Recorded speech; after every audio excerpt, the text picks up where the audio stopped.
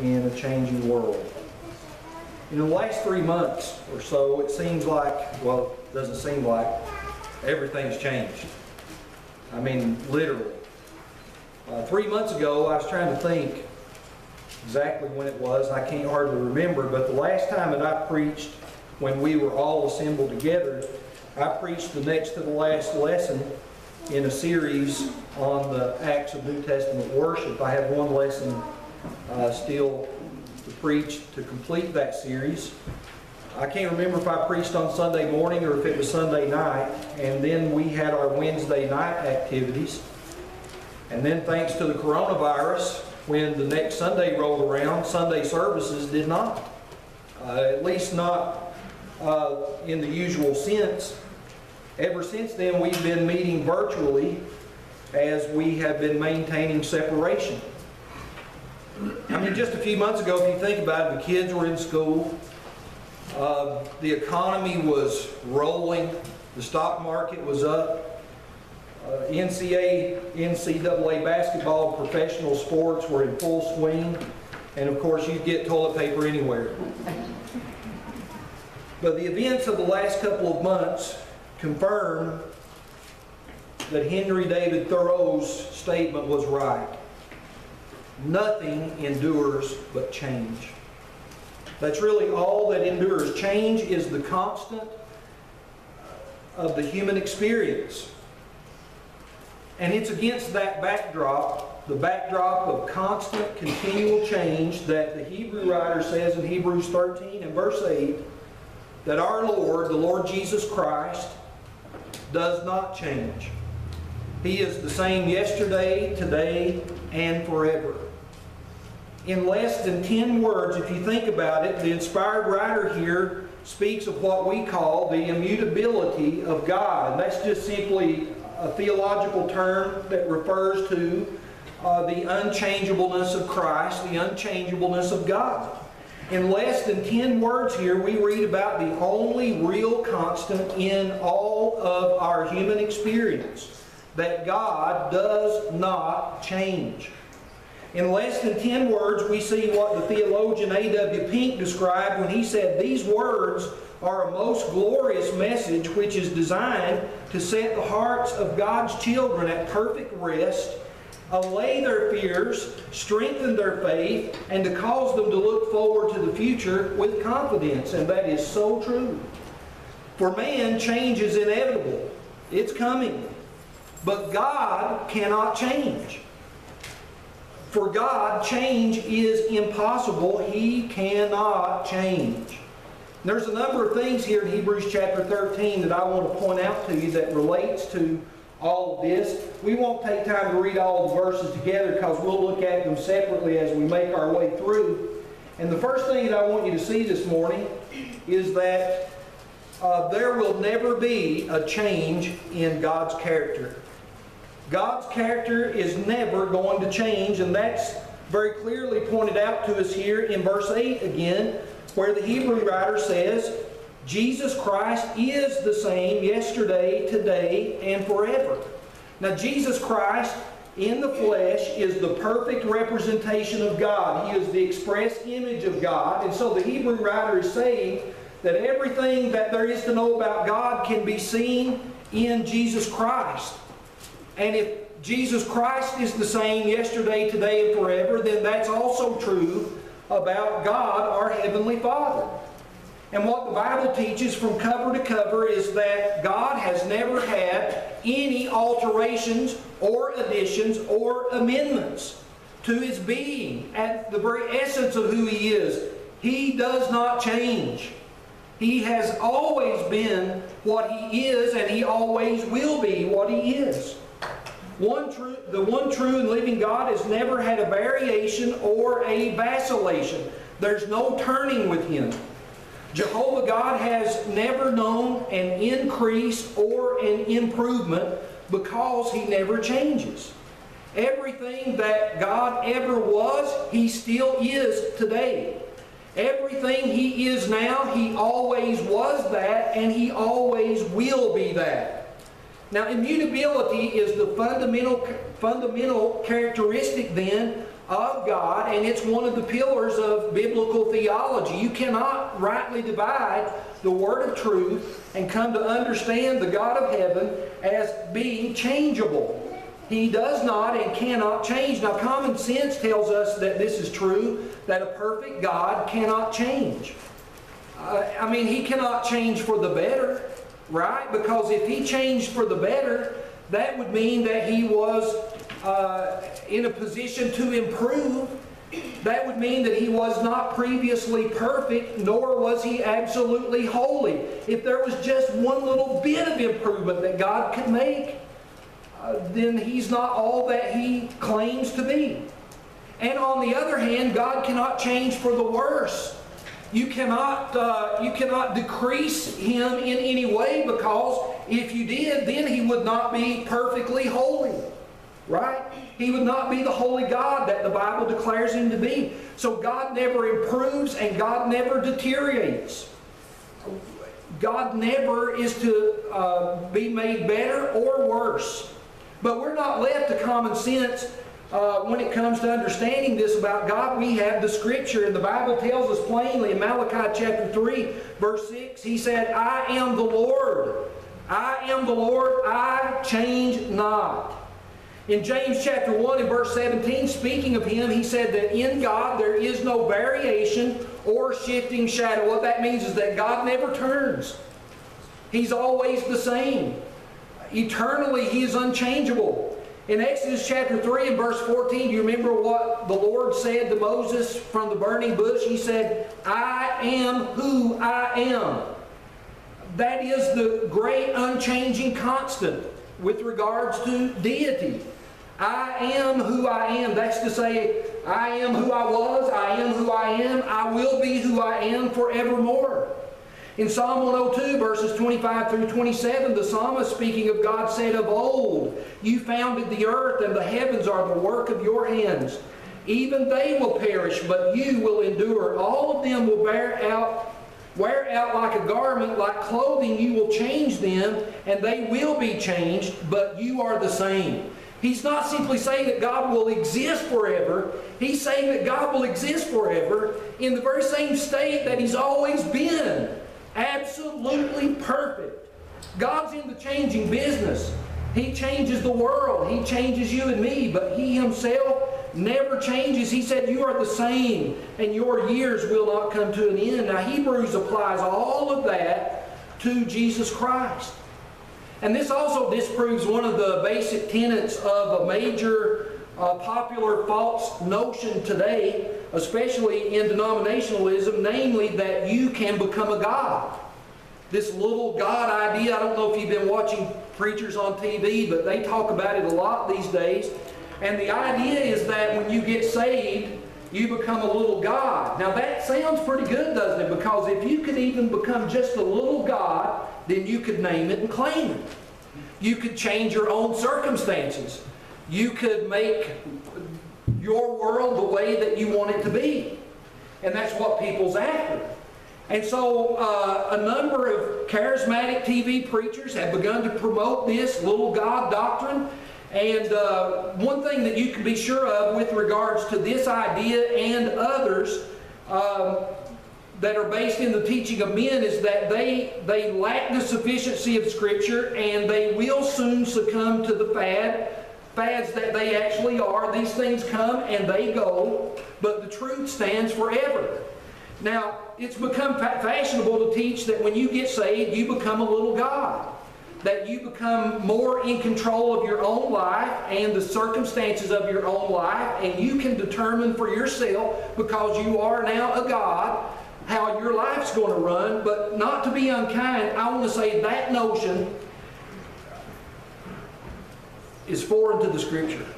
And it's completely incompatible with the character of God. In order to become a God, you would have to undergo a sudden and dramatic change, thereby instantly qualifying you to be a God, which is absolutely contradictory to the basic definition of God, that He is eternally unchangeable. When you get saved, you don't become a God. Right. Not even a little God. Amen. Not even an itsy-bitsy, teeny-weeny God. Turning again to the words of A.W. Pink, and I really like what he has to say here. God has neither evolved, therefore we could never be a God because we would have to evolve to that. God never evolved, therefore we can never be a God. He said, God has neither evolved, grown, or improved. He cannot change for the better, for He is already perfect. Being perfect, He cannot change for the worse. Altogether unaffected by anything outside of Himself, improvement or deterioration is absolutely impossible. That's a fact when it comes to the Scripture. God does not change. In His basic makeup, who He is, in His character, He remains the same. Now that's number one. Now here's number two. There will never be a time when God's commands will change. If God's nature doesn't change, then God's commands will never change. If God ever said anything and it was true, you can mark it down. He will never change His mind about that. Now, these verses here in Hebrews chapter 8 record just a few of God's commandments about sin and their consequences. And I want you to appreciate the fact that what the Hebrew writer is saying here is in the immediate context of this great declaration about the unchangeableness of God. What the Hebrew writer says is that since God doesn't change, neither does His commandments. Look at what he says here beginning of verse 4. Let marriage be held in honor among all, and let the marriage bed be undefiled, for God will judge the sexually immoral and adulterous. Keep your life free from the love of money and be content with what you have, for He has said, I will never leave you nor forsake you. So we can confidently say, the Lord is my helper. I will not fear what man can do to me. Remember your leaders, those who spoke to you the Word of God. Consider the outcome of their way of life and imitate their faith. And then he says, Jesus Christ is the same yesterday, today, and forever. Now the bottom line here, very simply, is this. We should never get the idea that God has somehow mellowed out and that He has changed His mind about anything. For Him to change His mind about anything that He's ever said would mean that when He said it, He was wrong. Or when He said it, it wasn't as good as it could be, it needed to be improved. That by definition goes against what the Bible is saying about God. Now, for much of the last 200 years, theological liberals have begun to embrace something called process theology, or what we would commonly refer to as progressive liberalism. But they have embraced this idea that in some ways God is in the process of improving. And so when you listen to preachers on TV, or you go to assemblies of some religious groups, and you hear preachers preaching, you have to wonder, what Bible are you reading from? What God are you talking about? Because they're all talking about a God that changes His mind. Have you not noticed that? Whatever you might call this movement theologically, what's happening all across the country and around the world is that people think that God is changing His mind about some things. Things that He previously said, He doesn't no longer see it that way. Now, if you doubt that that's true, just take, for instance, homosexuality.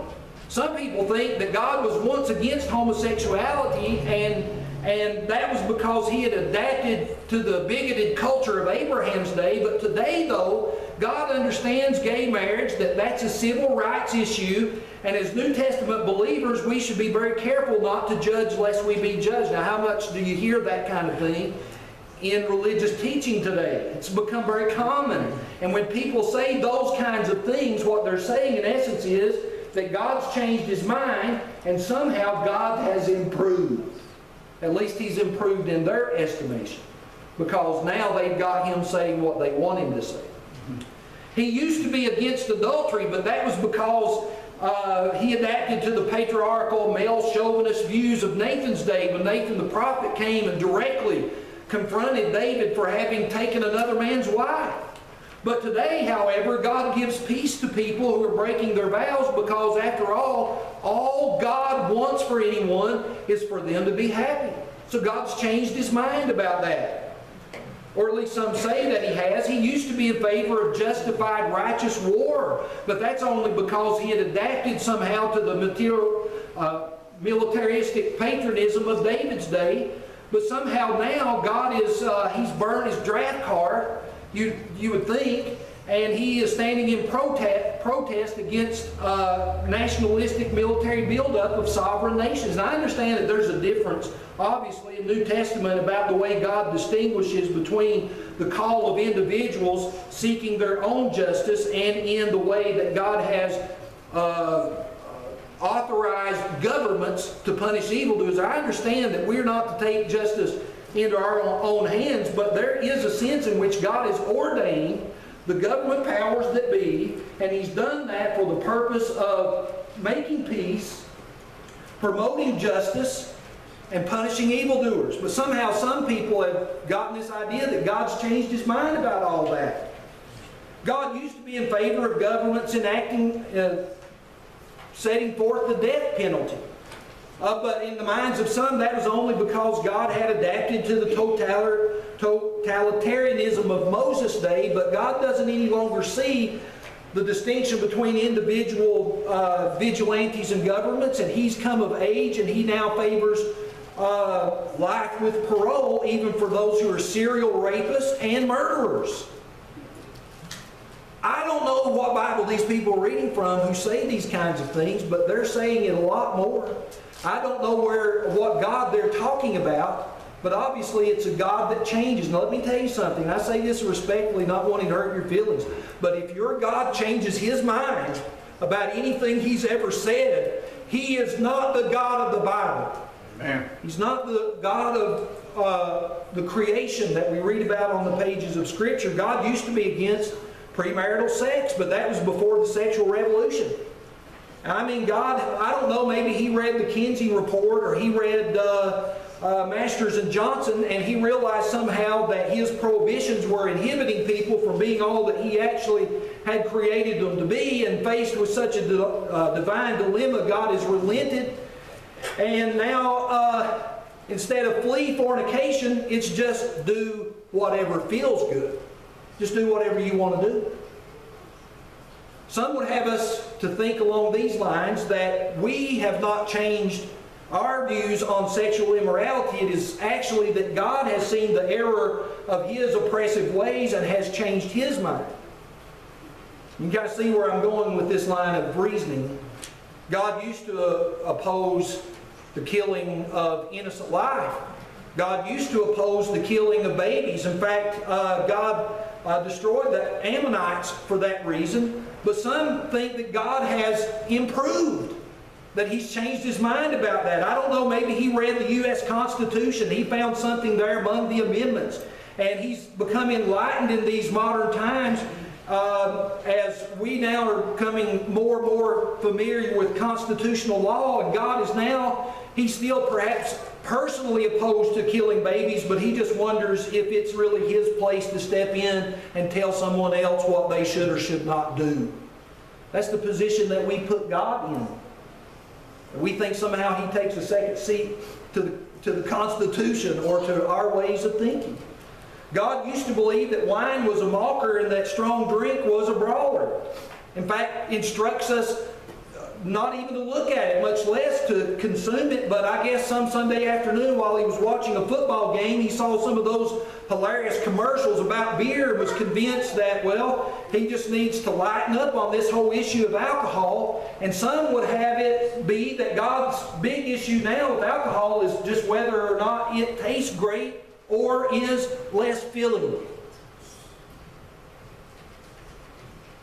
I want to tell you something.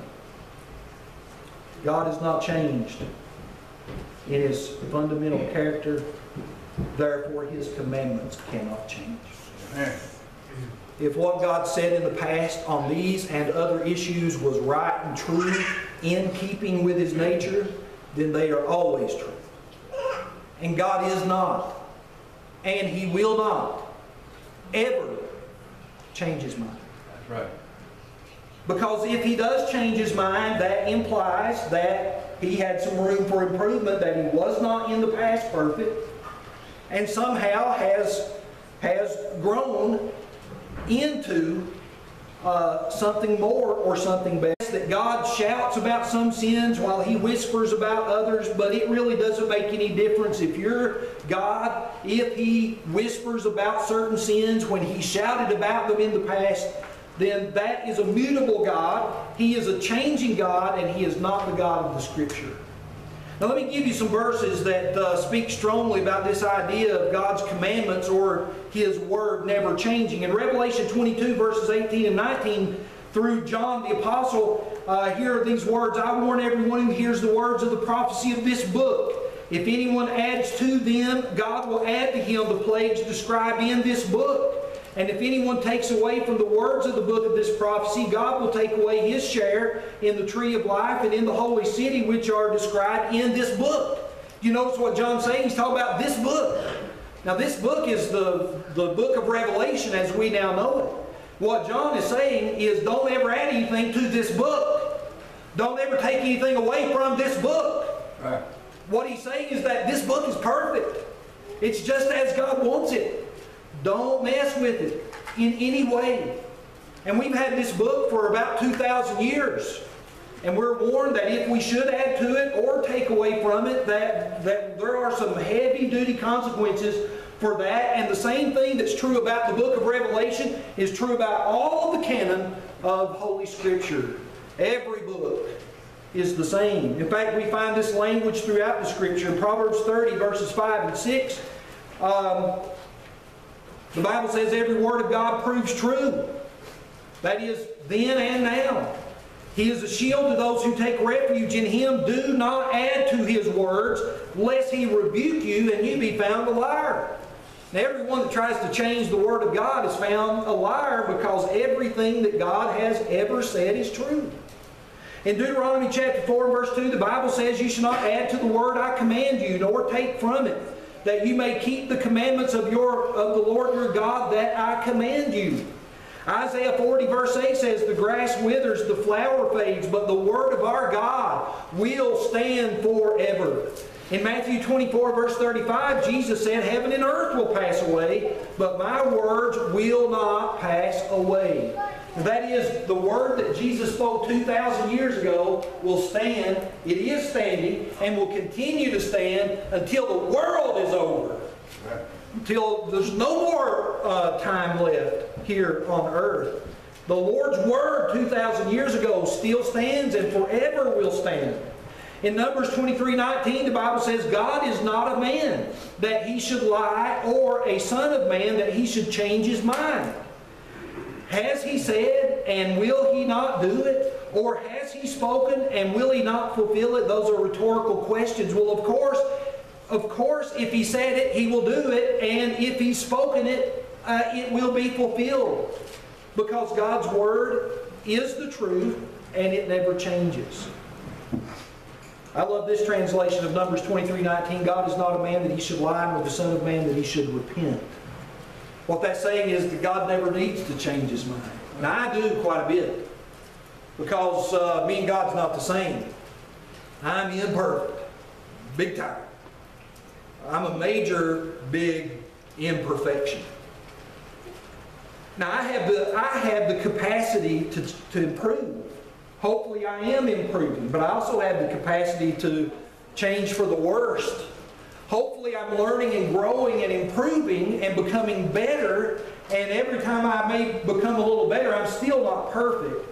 So I need to repent often about the things I think, the things I say, the things I do. But God's not like a man that He would ever need to repent about anything that He's ever said. He's never going to change in His character, and He's never going to change His mind about His commands. Mark it down. Amen. This is the reason why here in Hebrews chapter 13 and verse 9, the Hebrew writer goes on to say, do not be led away then by diverse and strange teachings. Now, when the Hebrew writer is referring to diverse and strange teachings, he's talking about anything other than what we have been given through Jesus Christ. That would be considered diverse or strange. The Hebrew writer says, don't be led away by that. Christ is the same yesterday, today, and forever. He's never going to change in His character. His commandments are never going to change. Stay with Him. That's what He's saying. If you go back to the very opening statement of the book of Hebrews, in Hebrews chapter 1 and verses 1 and 2, He says that in times past God spoke to the fathers by the prophets in various ways, but in these last days, and that's the Christian dispensation that will go all the way to the judgment, in these last days God is speaking to us through His Son, whom He hath appointed heir of all things. And then in chapter 2 He says, let us pay more careful attention to the things that we've heard, lest we drift away. And then He says, we first heard the Lord speak these words, and they were confirmed unto us by those that heard Him. In Hebrews chapter 4, verse 12, he goes on to talk about how God's Word is like a double-edged sword. It's quick and powerful, and it divides asunder the soul and spirit and the joints and marrow. The Word of God, the Word that God has given, will never change. And that's the warning that the Hebrew writer was giving to his audience 2,000 years ago, and that's the warning that we need, especially in this progressive, liberal, religious environment that we find ourselves in. Everything is changing. Everything is changing, will continue to change, but God doesn't change. Now here's the third thing. Now you may think that all of that's negative, but that's all very positive, I guarantee you. Right.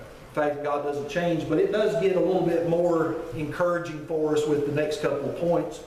Since God's character never changes, and since His commandments never change, there will never be a change in the comfort that He provides us. Well, look here at verse 5 and verse 6 again. It says, keep your life free from the love of money and be content with what you have, for He has said, I will never leave you, nor forsake you, so that we can confidently say, the Lord is my helper. I will not fear, what can man do to me? Now there are two great promises of God in this passage of Scripture, one in verse 5 and one in verse 6. And if you don't understand the unchanging nature of God, this promise might mean very little to you. But if you understand the unchangeable nature of God, then this promise means everything. Now in the Greek, there's a double emphasis here. He Himself. Please take note of that. He Himself has said. That's a double emphasis. And in the Greek, there's also a double negative.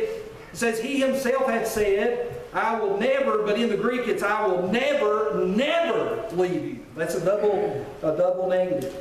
There's a preacher once preaching about the double emphasis and the double negative in the Greek here. There was an old farmer that came out at the end of the service and he said, Preacher, God, He may have to tell you Greek scholars twice, but He only has to tell the rest of us once. But you know what I have found to be true is that most of us probably need to be told more than once. Yeah. Right? Yeah. That's why the great doctrines of God are repeated so often in so many ways in the Scripture. We need to be told more than once. And so what God did here is He told us more than once that He's not going to leave us or forsake us. No matter what happens. When friends walk out and trouble walks in, He Himself has said, I will never, never leave you. When trouble piles up and crisis rolls in, He Himself has said, I will never, never leave you. When winds howl and storms blow, He Himself has said, I will never, never leave you. That's wonderful, isn't it? When the sun is shining or the rain is falling, He Himself has said, I will never, never leave you. Whatever comfort that you get, it comes from God, because in 2 Corinthians chapter 1 verses 3 and 4 says that our God, who is the Father of mercies, is the God of all comfort. All comfort. Not some, but all. Now you think of a time when you were comforted. You may think, well, I found comfort in my spouse. Well, thank God for that, because that's where that came from. You might say, I found comfort in the local church among my brethren. Well, thank God for that, because that's where that came from. In your distress, perhaps you found comfort. In your time of doubt and uncertainty, you found comfort. Thank God for that, because He's the God of all comfort. He never changes His character. He never changes His mind. And therefore, every promise that He's ever made just has that much more weight God's comfort will never change to those that understand His true nature. That's something that we need to absolutely understand. As the hymn writer pointed out, I've seen the lightning flashing, I've heard the thunder roll, I've felt sin's breakers dashing, trying to conquer my soul. I've heard the voice of my Savior telling me still to fight on. He promised never to leave me, never to leave me alone. That's what the Hebrew writer is saying. And we can put our stock in that fully, knowing that God's never going to change who He is. He's never going to change anything He's ever said. You can take what God says to the bank, in other words. In Psalm 23 and verse 4, the psalmist said, even though I walk through the valley of the shadow of death, the dark valley of the shadow, he said, I will fear no evil, for you are with me. And then he said, your rod and your staff, they comfort me. That is David saying, I found comfort in the dark shadows of life because God was present with me. With His rod and with His staff, He comforted me. God's done that for me so many times, and I know He has for you. Thank God for that. Thank God for that. We have His comfort. I remember hearing a story one time. It stuck with me. I used it, I think. I might have told this story for Elster's funeral. Henry Ward Beecher tells this story about a young boy that was living in Glasgow. He had never been away from home, but he got a job in a neighboring town. It was several miles away. This is back before everybody had automobiles. His family didn't have an automobile, and neither did anyone else that they knew. And so he had to walk from Glasgow to that other town to work, and it was far enough away that he needed to stay all week when he got there. So his family took him to this other town to work and helped him get settled in. And the father said to that young boy, he said, son, when you get finished working on Friday, your mother and I are going to be missing you terribly. You've never been away from us. We want you to gather your things quickly and make your way home. Now the thing is, between Glasgow and this other town, there was a deep ravine. And that young boy knew that Friday evening when he got finished working, by the time he made it to the edge of that ravine, it would be dark. And so all week long, he just kept imagining what might be down in that dark, deep ravine, and he dreaded going home so bad. Although he missed his family and he wanted to see them, he thought of how he could get out of going home, but he knew there's no way that I can not go home and disobey my father and break my mother's heart. I need to go. And so Friday, when he got done working, he gathered up his things. He tried to rush out to the ravine before it got dark, but when he got there, it was dark. He said he stood there shaking, looking down into that dark ravine, not knowing what was down in there, dreading so much to walk down into it. And then he said all of a sudden he heard footsteps coming up out of the darkness. And then he saw the best thing he'd ever seen. His father appeared out of the darkness. And his dad knew that he was going to be scared. He never admitted that to his son, but he said, son, we were missing you so much, we decided to just come out and meet you and walk with you on the way home. And that boy said that he walked down shoulder to shoulder into that dark valley, that dark ravine with his daddy, and he was not afraid. That's what David is saying in Psalm 23, because of the unchangeable nature of God and all of His promises that can never change. He's saying in the dark shadows, God is with me. Therefore I was not afraid. You see, God does not change. He never will change. Robert Louis Stevenson was a great author of books like Treasure Island and Dr. Jekyll, Mr. Hyde. As a little boy, he took a voyage on the ocean with his father, and they encountered a great storm. The father went up to the wheelhouse of that ship, and he saw the captain there. He was very calm and collected and confident.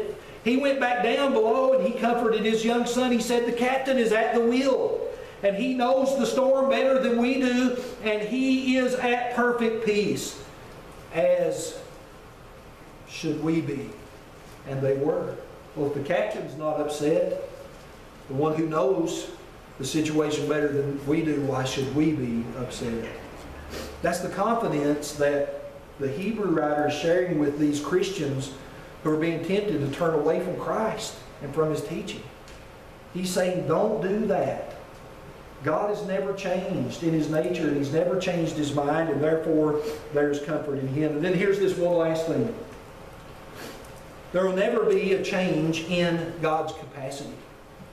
That brings us back again to verse 6. So we can confidently say, we can say with confidence, the Lord is my helper, therefore I will not fear what man shall do unto me. Now, the older I get, I don't know about you, there's stuff that I can't do as well as I used to be able to do. In some ways, I can still do everything I used to be able to do. I just can't do it as much at one time as I could before without having to take a rest. But you see, God never has ever had that experience, and never will. Even though He's literally older than dirt. God is older than dirt. Literally. His eye has never dimmed, and His strength has never abated, and His arm has never weakened. Almighty God. Anything that God has ever been able to do, He can still do it. Anything that He's ever done, He can still do it. Because He's still God. In Ephesians chapter 3, verse 20, the Apostle Paul says, now to Him who is able to do far more abundantly than all we ask or think, according to the power at work within us. This is the God that raised His Son from the dead. This is the God that with His Word spoke the world into existence. This is the God that controls your life and your circumstances. There is not anything that He is unable to do, not anything that we could ever ask or even think. In Job 42 verse 2, the Bible says, I know that you can do all things and that no purpose of yours can be thwarted. In Genesis 18 verse 14, you remember when God had made a promise to Abraham and Sarah about them having a son, and they were both old, and Sarah in fact laughed when she had overheard the news of this. In Genesis 18 verse 14, the Bible says, is anything too hard for the Lord? Again, that's a rhetorical question. No. There's nothing too hard for the Lord. His capacity is never diminished. Now, we have limited capacity. We just can't do it all, be it all, say it all, fix it all, solve it all. But God can. He can. With just the little movement of His finger, His little pinky finger, He can do anything that He wants to do. And so God is the same today that He ever was, and He will always be the same. He's still the same Lord that healed the man with a withered hand. The one that raised Jairus' daughter from the dead. The one that cleansed the leper. Has He changed? No, He has not. Now I'm not saying anything about what God will choose to do or not do with His undiminished capacity. I'm just saying He can do anything He wants to do. He's still the same Christ who calmed the raging sea, supplied lunch to a multitude with just a small amount of provisions. He hung between the heavens and the earth to redeem wicked sinners and got up on the third day alive, the first fruits among the dead, and will never die again. Right. From age to age and from everlasting to everlasting, Jesus Christ is the same. He will never change. The same Lord that was the shepherd for David will still enable you to lie down in green pastures, and He'll lead you beside still waters. The same Lord that was a refuge and a strength for Hezekiah will be a place for you to run and hide. The same Lord that turned a jar of oil into a family oil business nearly can meet every need that you have in some way or another according to His vast riches and glory. The same Lord that freed the demonic of Gadara can bring you liberty and freedom from sin. The same Lord that said, peace be still, can calm the storms of your life today. The same Lord that forgave the repentant thief and took him to paradise and washes the sins of those that submit to Him in repentance and baptism today can still take people to heaven, and will take people to heaven who do that. And so, since the dawn of time, God has been changing hearts and transforming lives and restoring marriages and saving souls, and He's still doing it. And will continue to do it until there is no more time here in this world. So we're talking about an unchanging God in an ever-changing world. It's good to know, isn't it? Amen. God doesn't change. Right. And I want to end this morning by saying, based on everything that we've looked at here, that God has a plan to save people from their sins.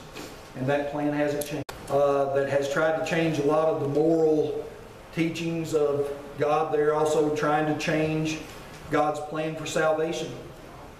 But the fact still remains that Jesus said, "He that believes and is baptized shall be saved," and that's not ever going to change. The fact remains that the apostles, going forth to carry out the Great Commission, told people to repent of their sins and to be baptized for the remission of sins. And Luke records that the Lord added those who've done so to the church. That's not going to ever change. The faith doctrine is never going to take the place of true doctrine. The sinner's prayer is never going to take the place of Jesus' Great Commission. The same way that people have found forgiveness under the authority and teaching of Christ and the apostles will find forgiveness still and in no other way. And it's also true that if you're an erring child of God, you can come home just whenever you want to. God takes His children who run away from home back.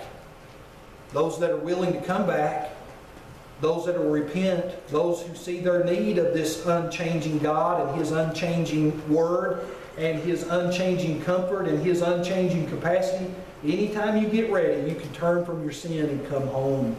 And you do that by repenting and seeking God's forgiveness. And that's good news. Right. That's never going to change. Now, if that did change, if God's plan to save men or to save erring Christians changed, we'd never know. We'd never be able to know, would we? What exactly God does expect or what God would accept. But the fact that He's never going to change His mind about it leaves it out of our hands to determine.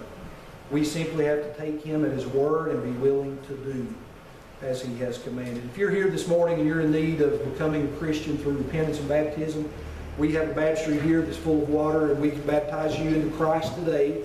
Your sins will be washed. Your name will be written in the Lamb's Book of Life. You can go away from this place rejoicing that you found salvation in Christ.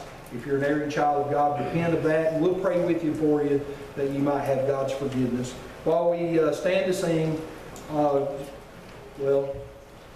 sit and sing. If you'll let us know, we'll help you in whatever way we can.